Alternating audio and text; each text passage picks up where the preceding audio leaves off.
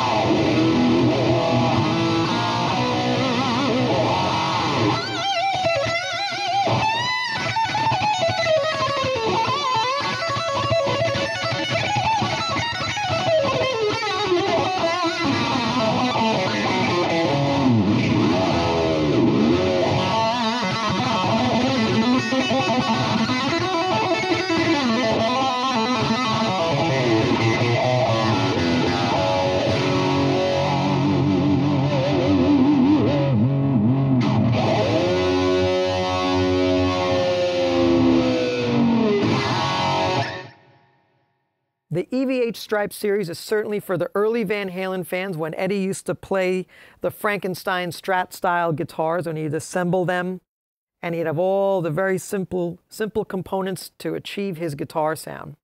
And this particular Striped Series, of course, is based off the Van Halen 2 model guitar. There's also two other finish motifs, of course, the white and black from the first album, and then the red and white and black from the later albums. So this one is pretty simple. It's straightforward. It's a speed machine.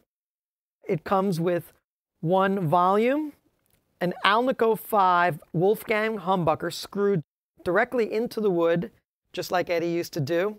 It's a light and resonant basswood body, an original Floyd Rose with an EVH D tuner, so you can drop the E string down to a D, so for some detuned chugging.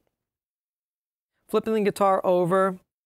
A simple bolt-on with a maple neck with a hand-rubbed oil finish, so it's really smooth. EVH tuners. It also has a maple slab fretboard, 22 jumbo frets. Obviously, like I said, the Floyd Rose is a double locking system. And what's great is that it's a thumb wheel truss rod. So you don't have to open up the guitar to get into it. You just simply access the truss rod right here at the bottom of the neck.